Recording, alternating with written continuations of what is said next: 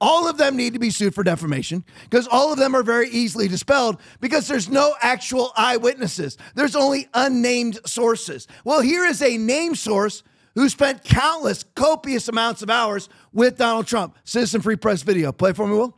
Nick Ayers, pictured here with President Trump and Kelly during his service. You see him in between Mike Pence and General Kelly there in that picture on the left-hand side.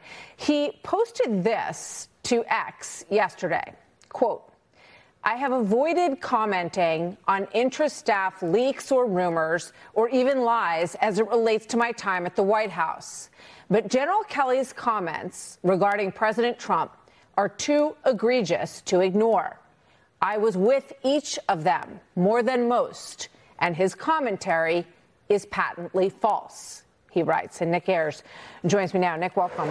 Good to have you on the show. Thank you for being here. Thank you, Martha. We noticed this when it was posted yesterday. So tell me, why have you decided to speak out? Well, I know the president personally, Martha. He is my friend. I know his heart. And this unequivocally did not happen. Full stop. John Kelly was never shy to point out to senior staff when he differed with the president, often behind President Trump's back. So I can assure you, had those comments been made, the national media would have known, all of us would have known instantly. Moreover, he was, rarely ever alone with the president. Usually Governor Sanders, now Governor Sanders, then White House Press Secretary Sarah Sanders, or the staff secretary or other national security officials, or myself, among many others, we were all together. So I'm saying with certainty, this did not happen. This is only being espoused because John Kelly's candidate is losing, and she's losing badly. They're desperate to change the subject from a wide open border, which has wreaked havoc in our major cities and on college campuses. It led. Yeah, it's just kind of strange. 13 days out from an election, you're going to resurrect the story from 2022. A story that was debunked then is debunked now. And now Jeffrey Goldberg out of The Atlantic is going to treat this as if it is new material and actual news. It's debunked. It happened in 2022. Now you have Nick Ayers, former chief of staff for Mike Pence, who said he was almost on a daily, minute-by-minute basis in the presence of Donald Trump, along with Sarah Huckabee Sanders, and this never happened.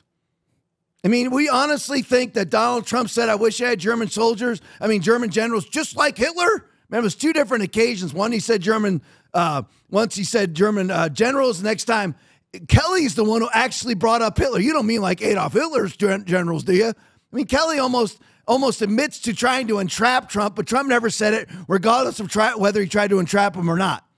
And then he also just said John Kelly, this former four-star general, man's man, whatever it may be, he claims that John Kelly, as Trump's chief of staff, often went behind his back.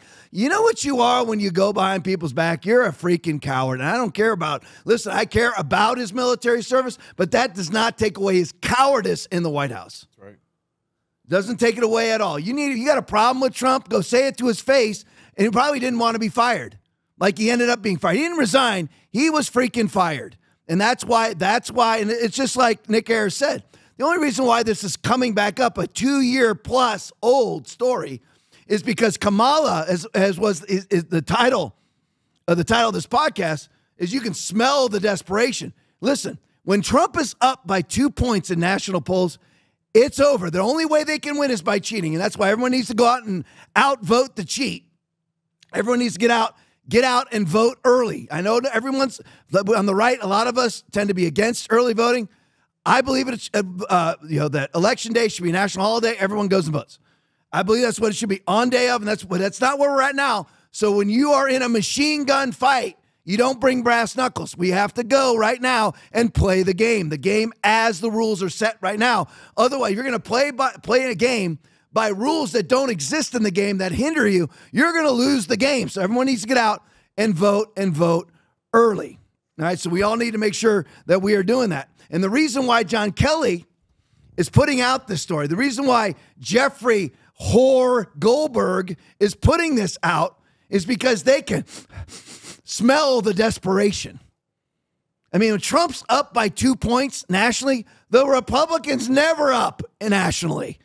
He was down to Biden by 7 to 9 points right now. He was down to Hillary 16 points at this point. So when he's up by 2% and tied or winning in every swing state, and some of them that they're even counting sort of as pseudo swing states like Minnesota, he's right there. And Virginia, he's right there.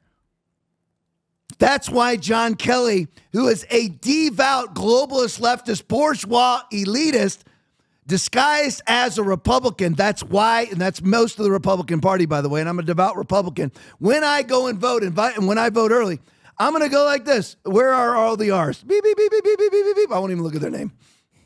So I'll make sure, double check I voted for Trump. But anyway, so I mean, I love the Republican Party platform, but I don't love a lot of Republicans.